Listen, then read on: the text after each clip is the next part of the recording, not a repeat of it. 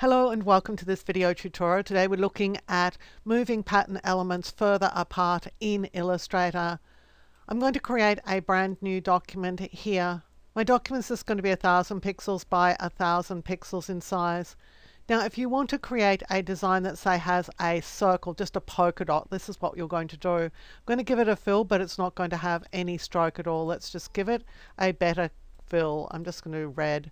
And I'll draw out a dot. So I'm going to the ellipse tool, I'm holding the shift key, and it's going to be a fairly small dot.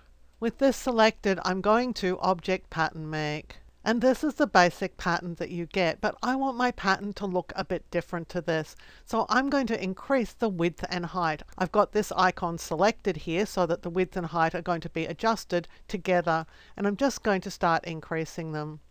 And this forces my dots away from each other, which gives me, for what I want, a better looking pattern. I'm going to click Done. So this is what my pattern looks like.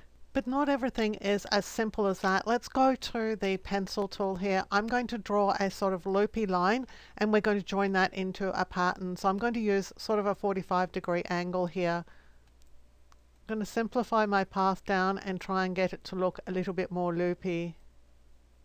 I can also smooth it using the smooth tool. Once I'm happy with that, I'll select the line and I'm just going to scale it down a little bit. I think it's a bit on the big side.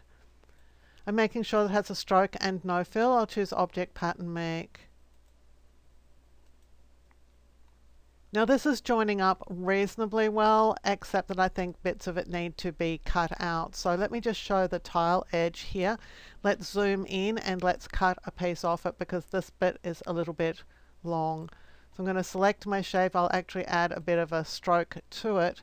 I'm going to the scissors tool and I'm going to cut this piece off my path. Now I'm just going to bring everything in so it joins up. So that's looking like it's going to join up pretty well. Let's go back to the pencil tool.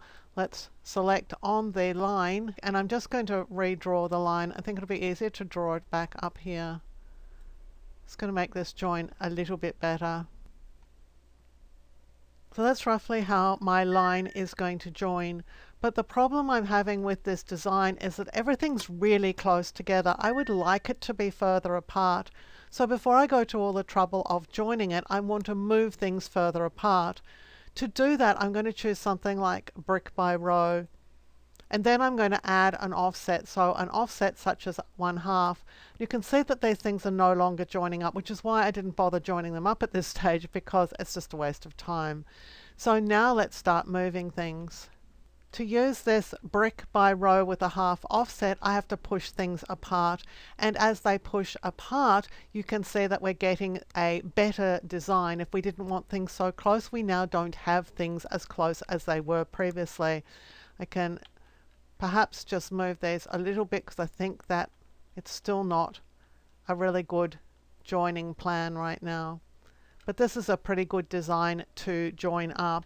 So at this stage, if I was happy with the spacing, I would come into my design. I'm just going to zoom into the area where I want to do the join.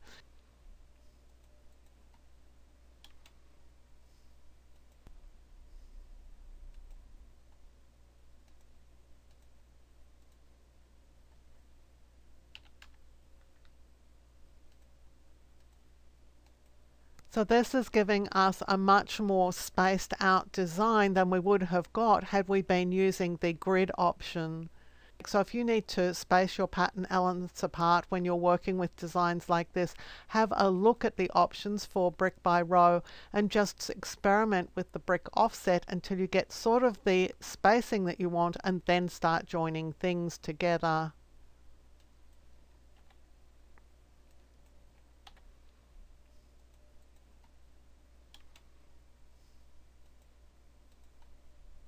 So I hope this video has been of help to you in working out how to make sort of free-form organic designs, but getting the spacing within the basic design that you want. Now I have more Illustrator training at Skillshare.com. If you sign up for Skillshare, you get access to thousands of classes there, including over 250 of mine.